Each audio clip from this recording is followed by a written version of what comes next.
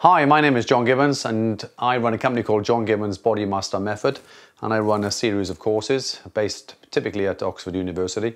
I also have written many books, and one of them is on the anatomy of the pelvis, SI joint and lumbar spine. And today, for this anatomy series, I was kindly donated a female human pelvis by a good friend of mine, and I thought I would go through some of the anatomical landmarks and ligaments associated with this fascinating area.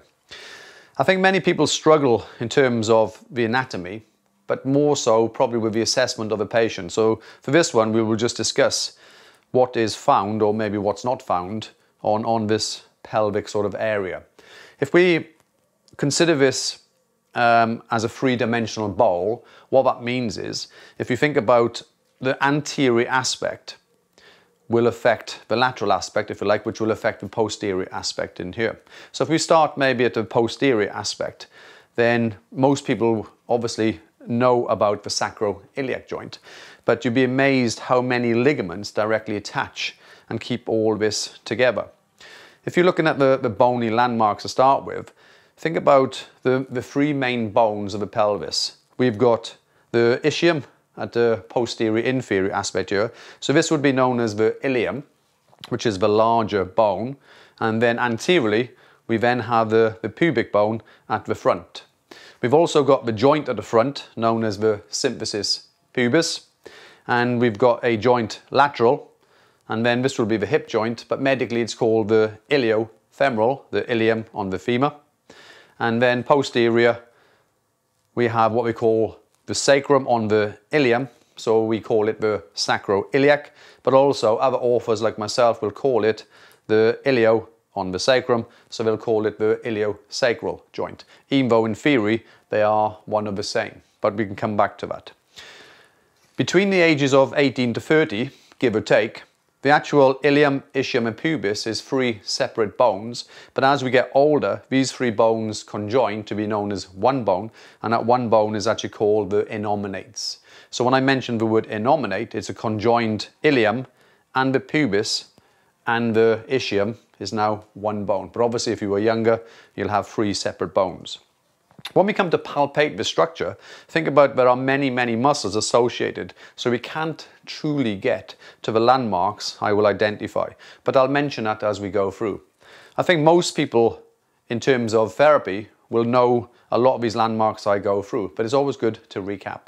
First one we will come onto is the anterior superior iliac spine, and my finger is on the attachment here. So think of the name, anterior at the front, superior above, the iliac spine. So this would be known as the iliac crest here, and then it comes down to a bony landmark called the ASIS.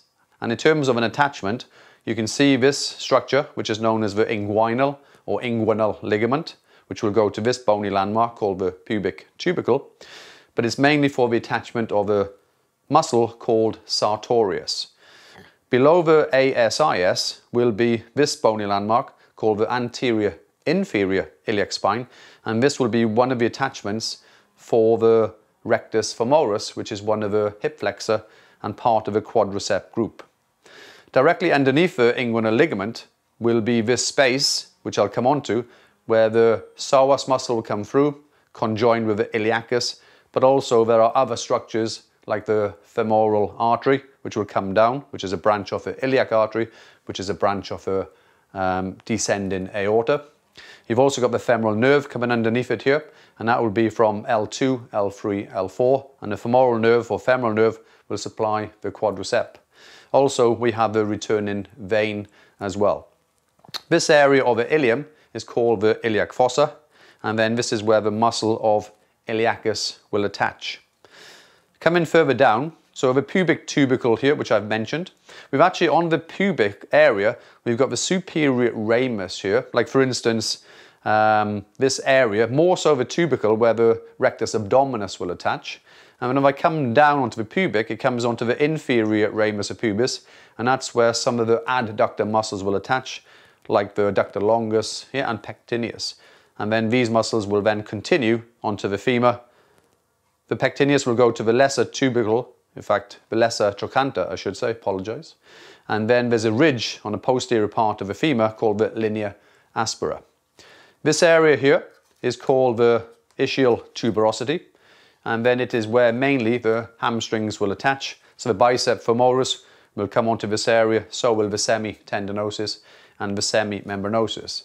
Interesting fact about the biceps femoris: the biceps femoris is thought of, rather than directly attaching to the tuberosity of the ischium, it continues via a fascial sling onto this ligament, which is called the sacrotuberous ligament, and it's a continuation.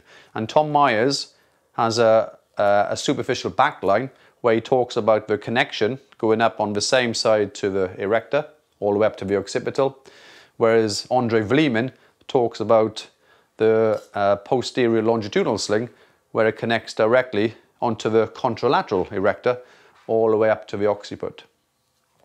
Now, on the posterior aspect, we've got an area just here which is called the posterior superior iliac spine. So it's actually this area. So rather than it being, you can't really see directly, there's a bony landmark here and there's a bony landmark here.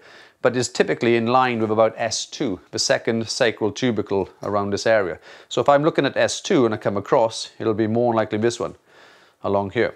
Inferior to that, just here, we've actually got the posterior inferior iliac spine.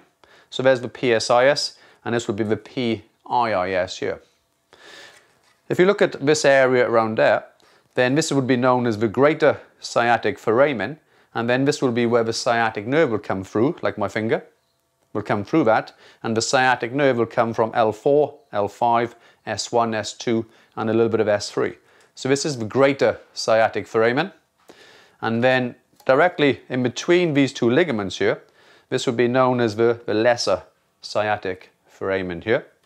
And then another foramen will be this area in here, and that will be known as the obturator foramen. Foramen means a hole, and you can tell obviously there is a cover, fascial cover and muscle attachments directly to these areas. Piriformis, as an example, will come from the S2 to S4, and it will cross the greater sciatic foramen, and potentially the sciatic nerve will go underneath on 20% of the population. And then for others, it might go, in fact, it actually goes through 1 in 5, so that's probably 20% going through the piriformis. And then for the remainder, it actually goes below that. And the piriformis will go to this bony landmark, which is called the greater trochanter. So this is part of the femur here. Other parts of the femur, we've got the lesser trochanter, which I mentioned earlier, and then this would be the neck around it in this area. This is the posterior part of the iliac crest, where the gluteals mainly will attach onto this area. Now, onto the sacrum, you can't really see that many landmarks, but on this corner, we can call this corner the apex.